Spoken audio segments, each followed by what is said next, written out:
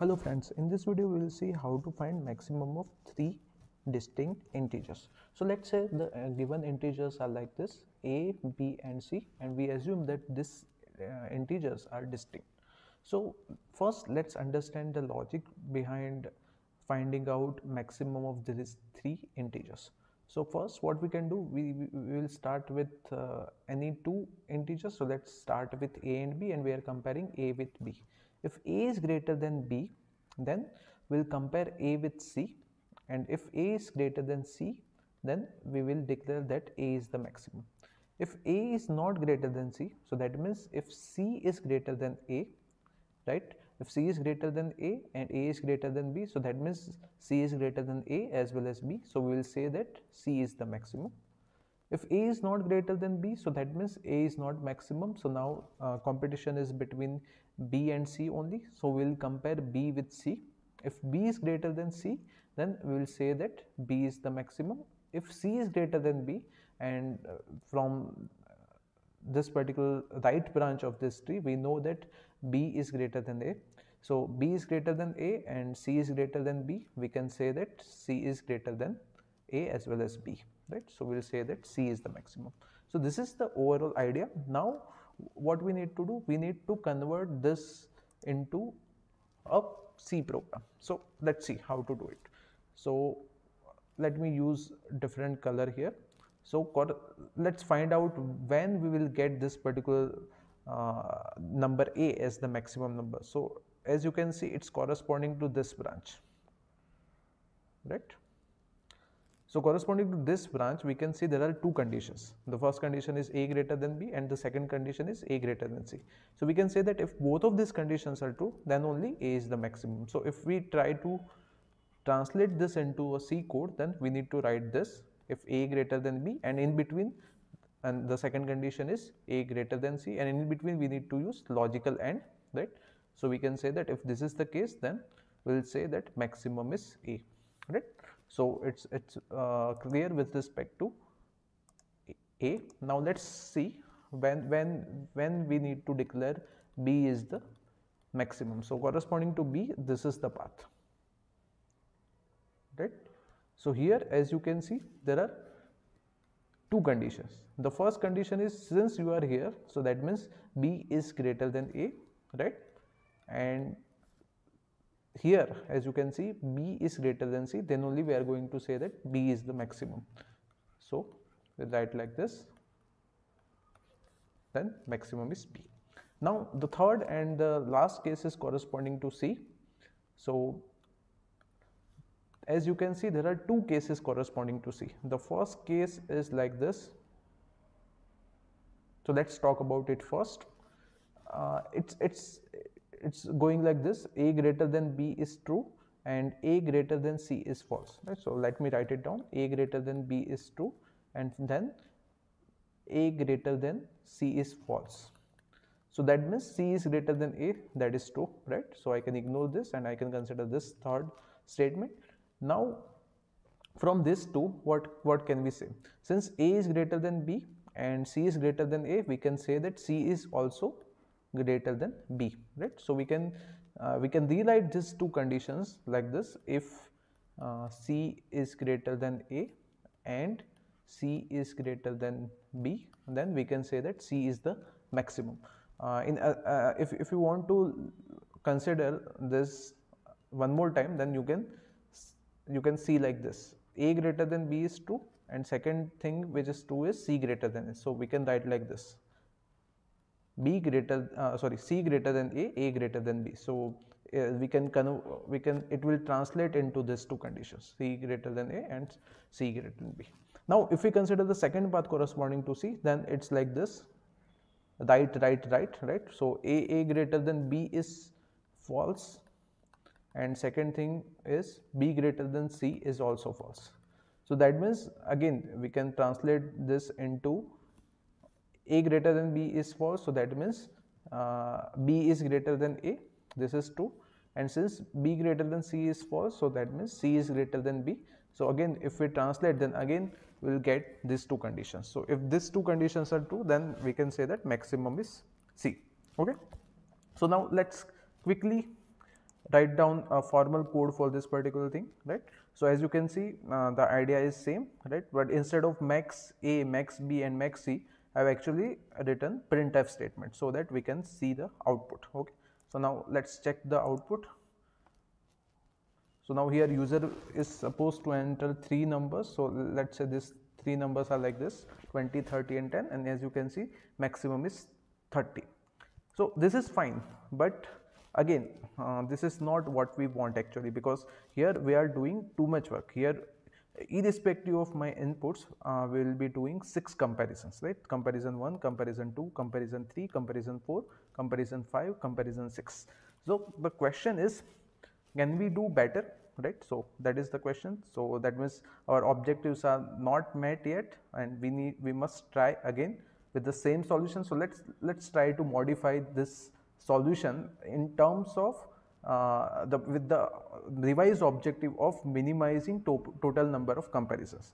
So the very first thing which we can do is, one can argue that if we write down else here, so let's say the last two statements, if we put them in last two if blocks, if we put them in else, then what will happen? Then if a is not, so now let's talk in terms of number of comparisons. So if a is maximum, then again we are doing only 2 comparisons, because now else block won't be executed. So we are improving if a is maximum. If a is not maximum, then again we will be doing 6 comparisons, because in the worst case c can be the maximum. At that time all the 6 comparisons will be done. If b is maximum, then also all the 6 comparisons will be done, right? So apart from the case where a is the maximum, we are not improving, right? So there is a still scope of improvement in terms of number of comparisons. So what we can do? So if we observe carefully, then if we are at line number 10, that means a is not maximum, because then only we are within else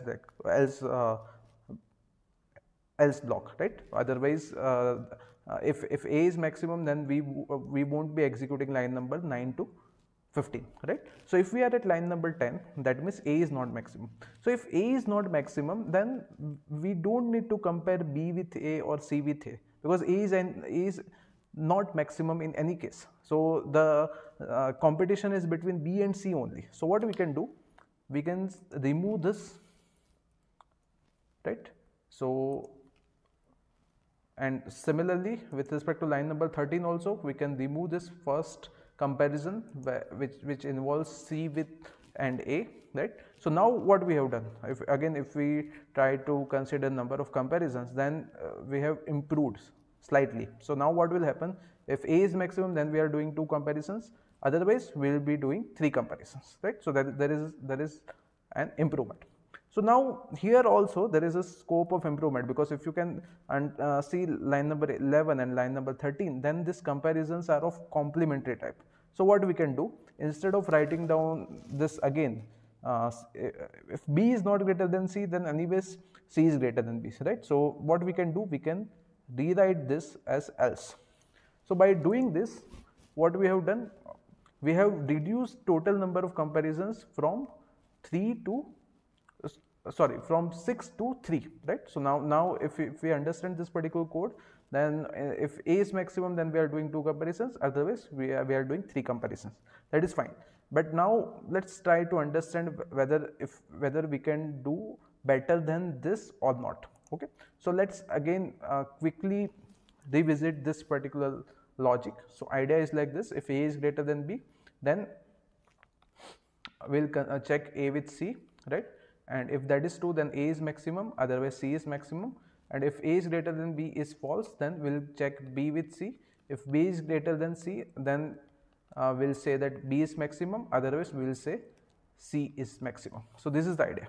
So what we can do, corresponding to each node of this tree, what each internal node of this tree, so these are leaves a, c, b, c, where we are writing down answers, they are leaves, and other nodes are nothing but internal nodes. So corresponding to internal nodes, what we can have, we can have a separate if statement. So if you want to translate this into a code, then what we can do, if a greater than b, this is corresponding to this root node, okay, and then if this particular criteria is true, then whatever appears in the left side will go inside this block of if statement, right?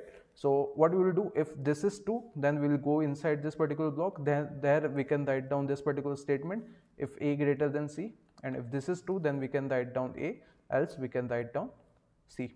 So this is done with respect to left portion of this tree. Now whatever comes in the right portion, that will go in the else statement, right? So we'll go to else statement only if the criteria is false. So that means right portion of this particular tree will appear in this particular else block. So what we can write down here in else, if b is greater than c, then we'll say b is maximum, else we will say c is maximum. So this is the idea. And now let me rewrite here, and then we will understand how we are improving in terms of number of comparisons. So again, the idea is like this. First we will consider the starting node of the root with starting node of the tree, which is nothing but a greater than b. If a is greater than b, then we will check with c. If this is true, if a is greater than c, then we will say that c is a is maximum, right? So we can print down this. Else we need to print down c, because now c is maximum, because c is greater than a and a is greater than b. So basically c is greater than a as well as b, right? And if this is false, so that means if a is not greater than b, then only we'll check with this particular condition. If a is not greater than b, that means b is greater than a, and then we will check b with c. And if b is greater than c, then b is maximum, otherwise c is maximum. So in this scenario, we are, if you can observe, then in any case we are doing exactly two comparisons, right? So if a is maximum, then we will follow this particular path. First comparison will be a and b, second comparison will be a and c, and we are done. If b is maximum, then we will be following this part. A greater than b is false, so this is first comparison, and this is the second comparison. Well, second comparison will be true, and we'll get this b as the answer. If c is maximum, then there are two possibilities. Either we will follow this path, a greater than b true and a greater than c false, and c will be the answer, or a greater than b false, so that's why we are here in the else statement, and then b greater than c is false, so that's why we will get this particular answer. So let's verify this solution.